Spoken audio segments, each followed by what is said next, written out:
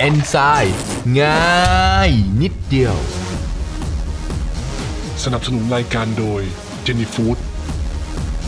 ครับมะเร็งนี่เป็นโรคที่น่ากลัวนะครับอย่างเช่นหลานผมเกิดเป็นมะเร็งที่กระดูกอ่อนตรงช่วงขาที่ว่าพลิกอย่างนี้เอนไซม์พอจะช่วยได้ไหมครับ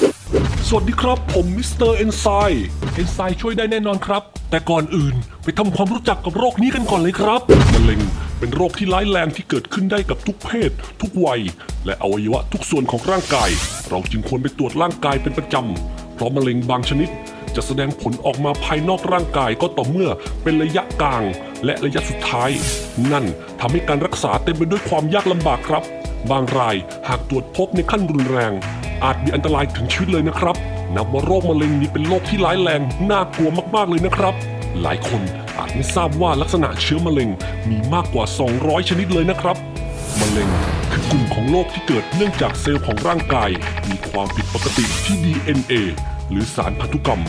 ส่งผลให้เซลล์มีความเจริญเติบโตผิดปกติมีการแบ่งตัวเพื่อเพิ่มจำนวนเซลล์อย่างมากและรวดเร็วดังนั้นจึงอาจทำให้เกิดก้อนเนื้อผิดปกติขึ้นหรือมะเร็งนั่นเองครับถ้าเซลล์พวกนี้เกิดอยู่ในอวัยวะใดก็จะเรียกชื่อมะเร็งตามอวัยวะนั้นเช่นมะเร็งปอดมะเร็งสมองมะเร็งเต้านมมะเร็งปากมดลูกมะเร็งเม็ดเลือดขาวมะเร็งต่อมน้ำเหลืองมะเร็งผิวหนังซึ่งมะเร็งแต่ละชนิดจะมีรูปแบบของโรคที่ไม่เหมือนกันนะครับโดยสารตัวหนึ่งที่ส่งผลกระทบอย่างมากและเป็นสาเหตุหลักของการเกิดโรคมะเร็งนั่นก็คืออนุมูลอิสระครับเพราะหากร่างกายมีอนุมูลอิสระมากเกินไปจนสารต้านอนุมูลอิสระทำงานไม่ทันจะเกิดปฏิกิริยาเซลล์หรือเยื่อหุ้มเซลล์ส่งผลทำให้เซลล์เสื่อมและขยายตัวผิดรูปดังที่กล่าวมาเบื้องต้นนั่นเองครับแล้วสารอนุมูลอิสระเหล่านี้มาจากไหนเราแบ่งอนุมูลอิสระในร่างกายออกเป็น2แบบง่ายๆครับแบบแรกคืออนุมูลอิสระซึ่งเกิดภายในร่างกายของเราเองเกิดจากกระบวนการเผาผลาญอาหารหรือที่เรียกเป็นทางการว่ากระบวนการเมตาบอลิซึมสามารถเกิดขึ้นตลอดเวลาซึ่งเป็นผลจากปฏิกิริยาเคมีและกิจกรรมของเซลล์ในร่างกายที่ต้องดำเนินการตามปกติ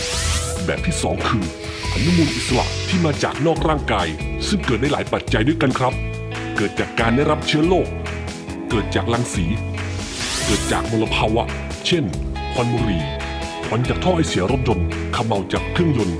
การนำน้ำมันที่ใช้ทอดอาหารที่มีอุณหภูมิสูงกลับมาใช้อีกการปิ้งการย่างเรียกได้ว่าเกือบทุกอย่างที่มีการเผาไหม้และการเผาผลาญนั่นเองครับเอนไซม์ช่วยได้อย่างไรเหรอครับเชิญฟังทางนี้ครับเพราะสารต้านอนุมูลอิสระนั้นเป็นสารจำพวกเอนไซม์เป็นเอนไซม์ในกลุ่มซูเปอร์ออกไซด์ซึ่งประกอบไปด้วย SOD คาตาเลสเพอร์ออกซิเดสเป็นเอนไซม์ที่สามารถชะลอและป้องกันการทำปฏิกิริยาในเซลล์หรือที่เข้าใจง่ายๆก็คือช่วยบล็อกมะเร็งนั่นเองครับและเอนไซม์เหล่านี้ยังช่วยซ่อมแซม DNA ทำให้เม็ดเลือดขาวแข็งแรงเมื่อเอนไซม์ส่วนหนึ่งไปช่วยทำลายโปรตีนที่ห่อหุ้มป้องกันเซลล์มะเร็งสารที่ห่อหุ้มนั้นถูกกระจัดออกเม็ดเลือดขาวที่แข็งแรงก็จะเข้าไปทำลายเซลล์มะเร็งได้อย่างสะดวกเมื่อร่างกายเริ่มแข็งแรงผู้ที่ป่วยก็จะเครียดน้อยลงลดกระบวนการเผาผลาญภายในร่างกายอนุมูลอิสระก็จะยิ่งน้อยลงทำให้ร่างกายโดยรวมดีขึ้นอย่างเห็นได้ชัดเลยครับอีกอย่างหนึ่งที่ช่วยให้ผู้ป่วยโรคมะเร็งฟื้นตัวได้เร็วนั่นก็คือการดูแลสุขภาพร่างกายให้แข็งแรงอยู่เสมอครับเลือกรับประทานอาหารที่มีสารต้านอนุมูลอิสระซึ่งจะเป็นอาหารที่มีเบต้าแคโรทีนสูงอาหารที่มีวิตามินอ e ีและซีสูงจำพวกผักใบเขียวทุกชนิดผลไม้ที่มีสีเหลืองและผักผลไม้ที่มีรสเปรี้ยวครับที่สำคัญต้องทำจิตใจให้สดชื่นและเข้มแข็งด้วยนะครับเอนไซม์ง่ายนิดเดียว